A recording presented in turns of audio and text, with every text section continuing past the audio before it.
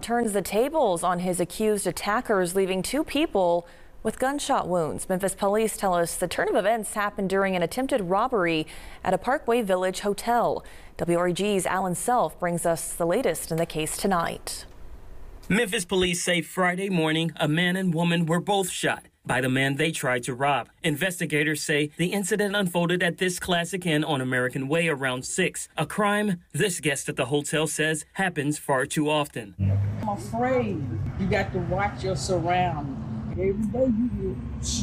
According to police, the victim met the female suspect at the hotel and was lured to the back of the building. That's when she pulled out a gun and demanded the victim's belongings. A second suspect appeared, also with a gun. Then, in a surprising twist, a loud noise distracted the two suspects, and the victim managed to snatch the gun from the female suspect and began to fire. The bullets hit both the man and woman. The victim then took off running, but was not physically injured. One woman staying at the hotel wished to remain anonymous, but expressed fear after hearing about the incident. It's just so bad where you're scared to do anything because people you don't know what they're going to do. The male suspect was shot multiple times and is in critical condition. The female suspect was shot in the arm and is being treated at Regional 1. In a record we obtained, police wrote they believe one of the suspects was connected to another report they've recently taken. Officers also noted surveillance cameras at the hotel and nearby businesses, which hopefully can provide more insight into what unfolded Friday morning. For your news leader in Parkway Village, I'm Alan Self, WREG